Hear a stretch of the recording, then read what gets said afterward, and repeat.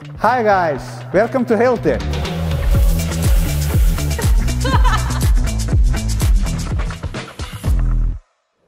Where is Chelsea? I'm over here, Frank. I'm trying to see how much liquid is in the spray striker. Do you know? We have the level liquid indicator over here, Chelsea. Oh, cool. Okay, I'm coming down. Oh yeah, please, but watch your steps. Frank, can you tell me more about what's inside of the spray striker? Well, this one is carrying salt liquids.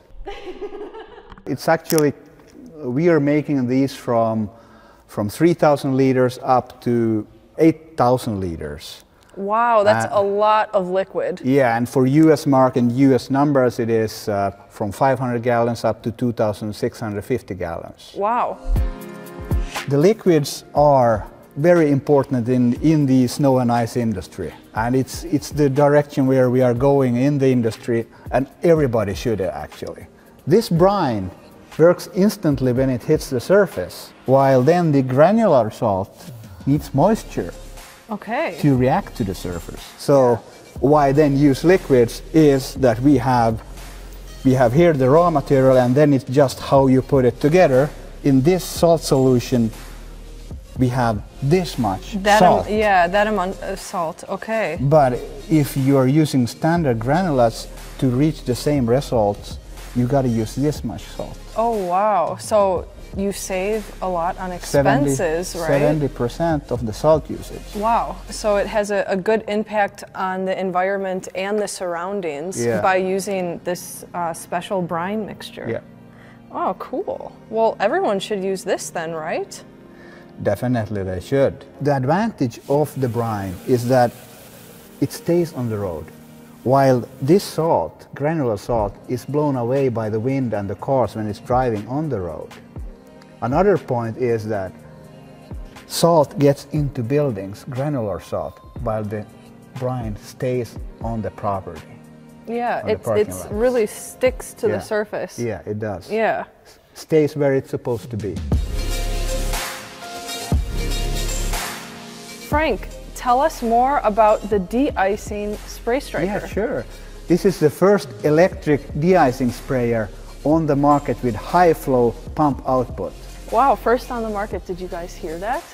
This cabinet contains of two high flow pumps that can produce up to 110 liters per minute out on the spray bar under high pressure. So that's a real game changer on electric de-icing sprayers. Wow. Wow, that's a lot. So actually that means that with a 3-lane spray bar, which is this configuration, we can spray with application rate of 30 milliliter per square meter at a speed of 30 kilometers an hour. US terms, with the 3-lane spray boom, 20 gallons per lane mile at a speed of 20 miles an hour. We have optional nozzles to reach up to 9 meters in width. Wow. So that's about 30 feet. Wow, that's huge. Yeah. Frank, what is this device here? This is our controller for our two-way GPRS control system. This is standard on all the hill tip equipment. So this unit is transmitting all the data what the machine does, and it's also possible to control it from the office actually. So when a contractor goes out on the street, he doesn't need to do anything else than drive to the sites where he's supposed to be, and the controller does the job for you. And it informs into the tracking system how much he did spread and how much time he spent on the site and so on. Everything he needs for any slip and fall claim, which is very important. So, do you want to try it? Yeah, Frank. Yeah, sure. Is it this one? There. This one. Okay.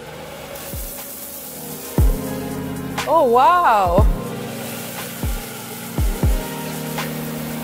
Can you tell me how this spray striker differs from others in the industry? Yeah, as we are specialists in the snow and ice control equipment, especially in electricity, we have invented a very energy efficient pump and control system. The energy efficiency is very important with a machine like this. We have limited availability of electricity on all the vehicles.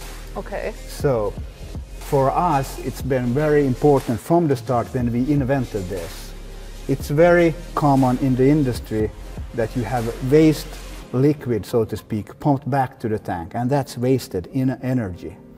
Our control system is instantly reacting to all the application rate demand that is given to the sprayer itself. And this is the difference, that we have a flow meter that reacts instantly, and the sprayer pumps only the liquid that is demanded to be on the ground. When looking at all of these components, what's the main difference between the US and European market? Trucks in US are 12 volt, in Europe 24 volt.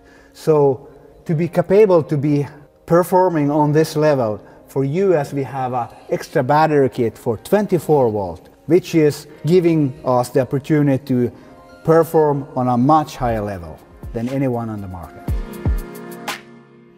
Well, thank you, Frank, for teaching us all about the spray striker innovations going on here in Finland. Well, thank you for joining us today. Bye, guys. Bye.